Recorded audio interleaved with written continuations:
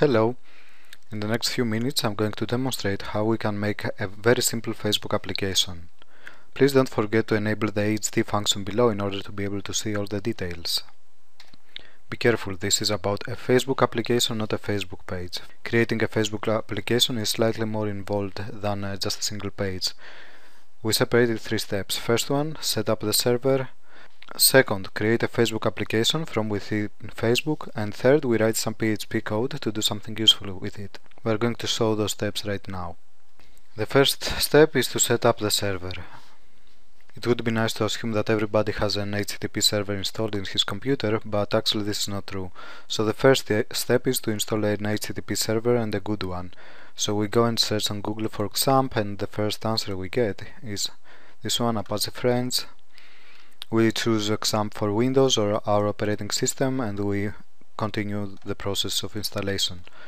You won't have any problem installing it, but in case you have any problem, just Google for XAMPP installation tutorial. So right now I assume you have installed the XAMPP on the localhost. So if you put this URL here, http localhost, it will give you the XAMPP for Windows default screen. We move on creating a new directory inside the XAMPP documents. So this will be by default installation XAMPP docs/temp, and let's put here a default index.php file.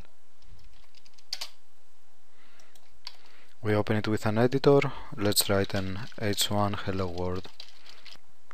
So right now if we go to localhost/temp, we will see hello world. So everything is set up and fine. The only problem is that actually nobody from the outside world can find our IP and read this file. In order to be able to do that, we will have to use a static IP, or even better, if we go to noip.com, we can choose the noip free version. And this will allow us to have a static subdomain on, for example, noip.org, which will point into our local IP at our home.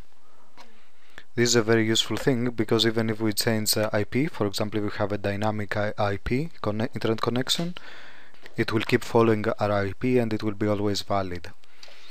Maybe you need to disable a few firewalls, but after a while I assume that you can have an HTTP, your domain name, noip.org/temp, and you can show this hello world we just created before. Now we move on to the second step, which is to create a Facebook application from within Facebook. Our starting point is developersfacebook.com, then we go apps on facebook.com, and we go a little bit below. The first step is register your Facebook application. We allow the developer application to be installed for our account. And now we can set up a new application. We might see this warning telling us to add a mobile phone or credit card number. We can go on and put a mobile phone verification. After that, we can just refresh here and everything is ready. We can go on and create our application. We agree. For application name we put something that doesn't have the Facebook name on it. This is tricky, so let's create, for example, the Demosaites app. Create application, and this is the main settings page. Okay, it looks complicated, we just skip those things. The only thing we need to set up is the canvas URL. One more detail, here we have to put a URL, a canvas page, so let's put Demosaites here. And now we are ready to save. Please don't forget to select iframe here and click Save Changes. After that we are ready to see our application here. HTTP apps Facebook, we copy and we paste and go. Here it is. Hello world from our applications from within Facebook. I believe you expected it would be more difficult, didn't you? Now we go to the third step, which is write some PHP code. So right now let's do something slightly more advanced. If we go down in the application page, we can see here the example code. It tells us to download this one. Let's download it. This is the Facebook API. We can move it into our temp directory and we uncompress it here. We can delete this one, and then we can rename it. All those instructions were in the last page. To this nice name, Facebook PHP SDK, we go to examples, we grab example.php, we move it here, and then we rename it to index.php. Here we are.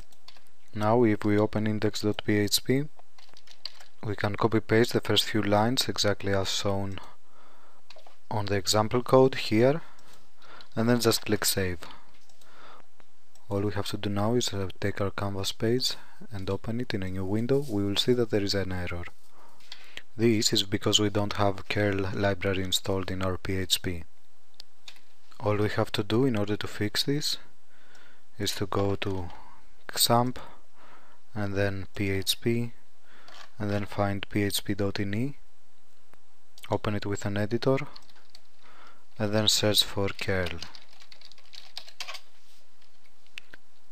We can see here that this is commented out. We just uncomment it, we save, and then we go to XAMPP control, and we restart Apache. When this is done, we can refresh, and here it is, application loaded fantastically. But let's face it, this is a quite complicated example. Let's really simplify it. If we Google simple Flash game embed, now if we check the second link, there are some nice Flash games. We just paste them inside index.php and we click refresh. We can see our application loads and we have our first game inside Facebook. So in the last few minutes we presented completely step-to-step how to create a Facebook application. I hope you find it useful. If you like this video, don't forget to share it on Twitter or on Facebook with the buttons below. If you have questions, just post comment below this video. Thank you very much, Dimitris Loukas for saites.gr.